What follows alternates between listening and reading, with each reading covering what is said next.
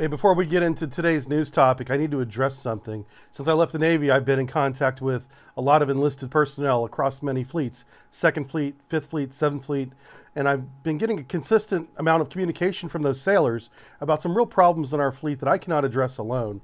So I want to address them here before we begin. One, if you're a sailor in crisis, if you are thinking about harming yourself and you're not getting the attention that you deserve and the medical care you need, I want you to call the Suicide Prevention Hotline right now. This is not just for veterans, by the way. Anybody can do this. It's 1-800-273-8255. I'm very concerned about the number of communications I'm getting about sailors trying to kill themselves. The second thing that is disturbingly consistent are the number of weapon systems and engineering systems that do not operate on our ships despite being deployed over and over again. So if you are a sailor that has information on any one of these topics about medical personnel denying further examination for sailors in crisis and putting them back on the watch bill when they're clearly in distress and cannot perform their duties, I need documentation. You got to send me something other than your story and your testimony. I'll still collect your testimony because I do want to talk about this publicly, but you need to send me something with some sort of documentation, whether it's a photo, whether it's whatever, documentation. Otherwise, it's just a story.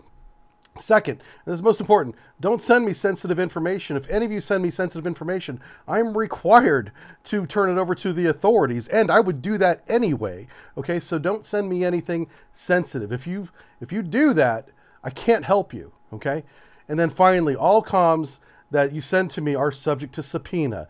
There is no form of electronic communication on this earth that cannot be subpoenaed and cracked by the NSA. They can do it all, just give it enough time. Okay, so don't send me anything that you think is private, because none of it is.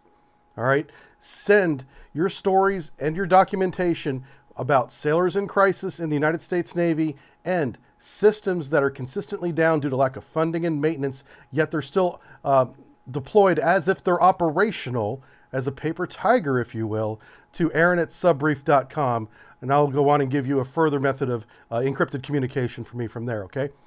Thanks. Let's get back to the story. Welcome back to the Naval News segment. Today's fleet tracker is pretty busy. It looks like we have a lot of assets in the Pacific Fleet. Harry S. Truman still hanging out in the Med. I'm sure those sailors are enjoying some good ports of call there. And the Macon Island. Yep, she's out getting ready for her workup. All right, let's talk about these. We have 296 ships in the Navy right now. Of those 296, we have 80 underway. 65 of those are in fleets. The other 15 are, independent steaming operations, doing something, with other fleets maybe, but not our fleets. So we have 3rd, 4th, 5th, 6th, 7th Fleet, of course. Really the biggest one right now is, of course, the 7th Fleet. That's the one over in the Pacific Theater, pushing the flag that way. All right, we're going to begin in Japan. Happy 111th birthday to the Ronald Reagan. So the Ronald Reagan is a carrier now. So if you think it's odd that we're saying happy birthday after 100 and some years to a president who has passed away, obviously it's also because he has a carrier. And this is on board the USS Ronald Reagan. They're in port in Yokosuka, Japan, conducting annual winter maintenance. The carrier began a 4-month restricted availability in Yokosuka in January 13th, following a 5-month deployment to the Middle East and Pacific. So, being annual, they take this time every year to get ready for the summer deployment, and we expect that she'll deploy again this summer, and we'll follow her on that. Let's move a little bit south down to the Philippine Sea, talk about ships who are underway. The Abraham Lincoln Strike Group is underway in the Philippine Sea, along with the America Expeditionary Strike Group and the Essex Amphibious Ready Group. Multiple elements of the Navy, Marine Corps, and Air Force, alongside Japan Maritime Self-Defense Force, are conducting exercise Noble Fusion. Noble Fusion's underway right now. Very cool, very cool. So their Carrier Air Wing 9 is with them. This is the one that we had recently lost, I think. No, I don't want to say that because I'm not sure. We did lose an F-35 recently. I'm not sure if it was Air Wing 9. It might have been the one on the Carl Vinson, right? Here's one of the Ticonderoga cruisers. This one's the Mobile Bay. She's getting ready for decom. We're going to lose, I think it's 7 of the Ticonderogas in March. mostly on March 31st. I think we lose 4 on March 31st, and the other 3 are throughout the month, being officially stricken from the ship's list. The end of an absolute era for these missile ships. Quite iconic. Like in my time, they were the best in terms of air defense, surface combat. They carried it was over 100 strike missiles, just insane, absolute arsenal of a ship. Alongside them, they have the Fitzgerald, the Gridley, the Samson, and the Spruance are all DDGs operating with them. Here we have a picture of the America's Expeditionary Strike Group, ARG, and there we have the hovercraft that take the Marines' ship to shore. Very cool ride. I bet you that's a lot of fun being on those things. Oh yeah. And here we have Special Operations Second Class Megan Dillard, native of Atlanta, assigned to the WASP, Amphibious Assault Group. She's serving on board USS Essex. She stands the watch in the Combat Information Center to support Noble Fusion. So she's doing something, maybe operating a sensor, monitoring the exercise, and reporting. This is a very important and common job for enlisted people to do. And this is like the surface side of a submarine sonarman, just watching what's going on out there.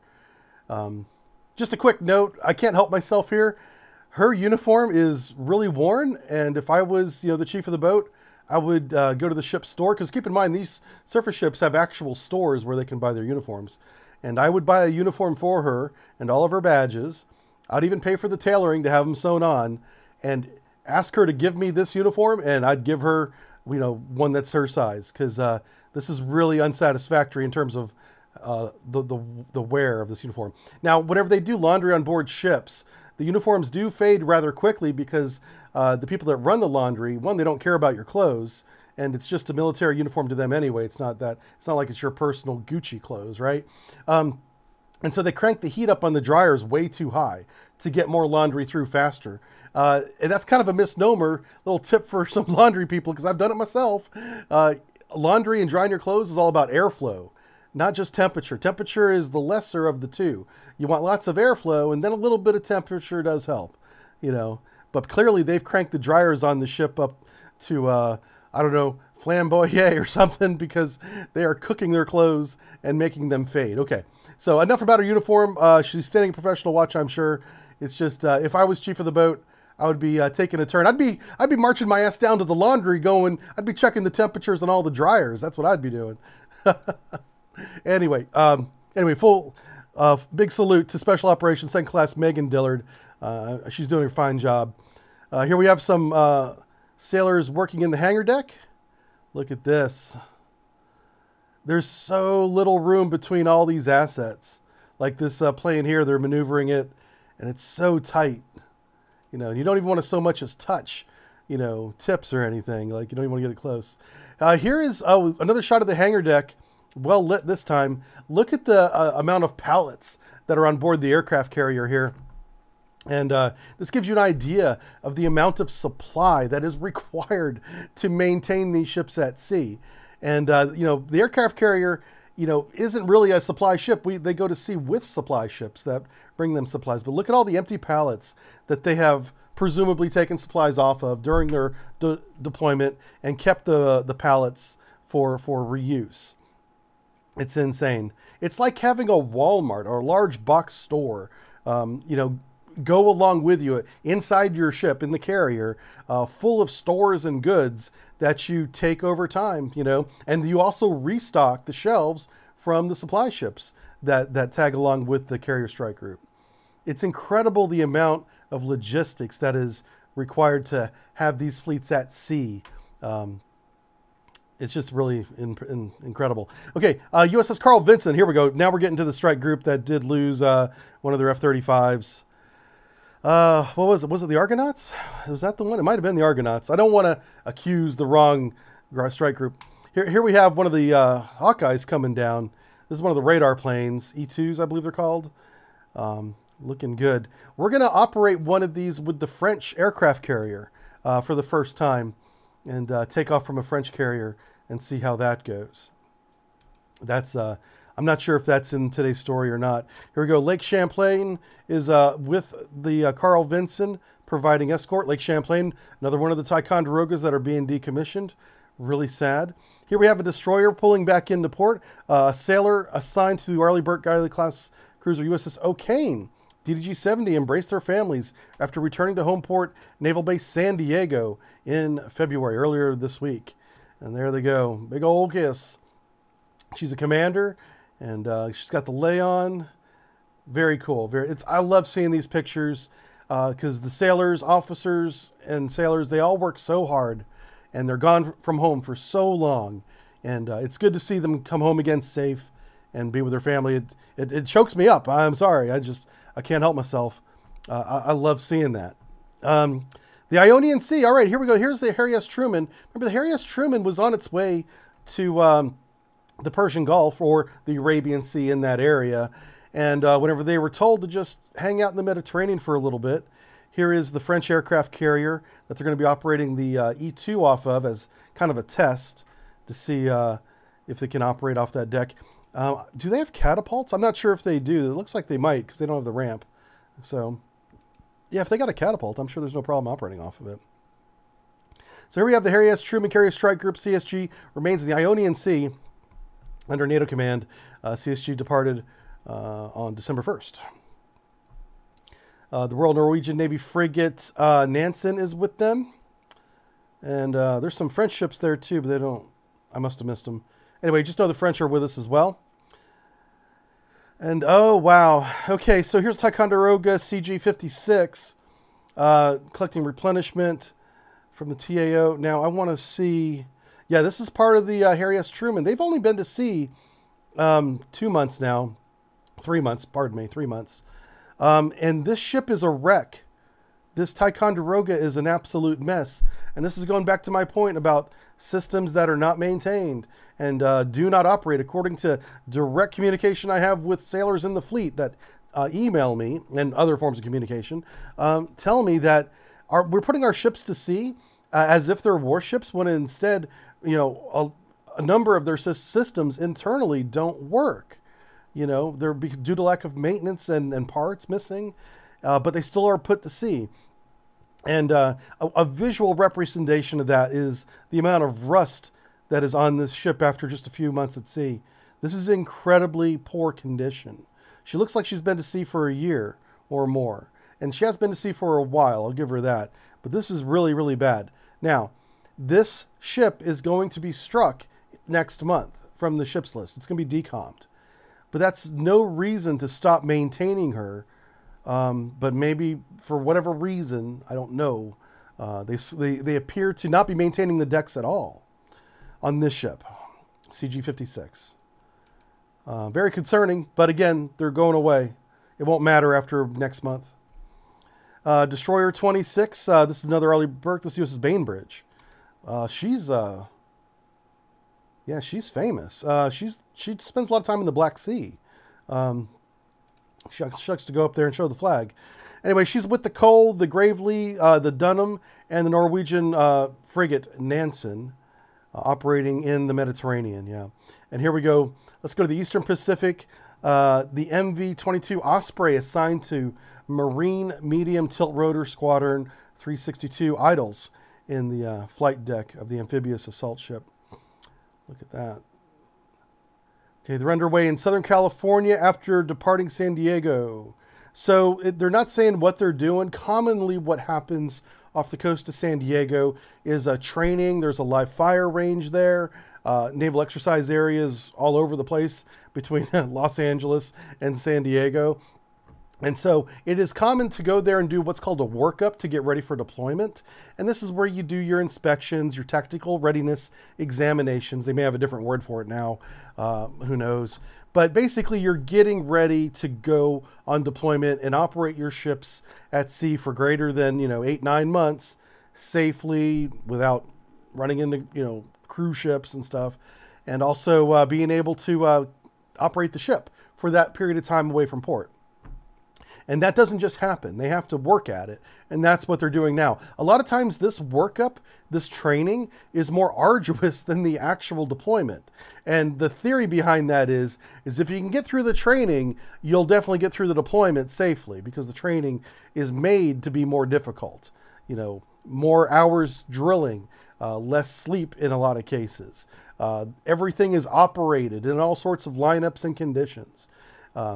Just to be sure that, one, you know how to do it, and that the systems, on the other hand, can actually function.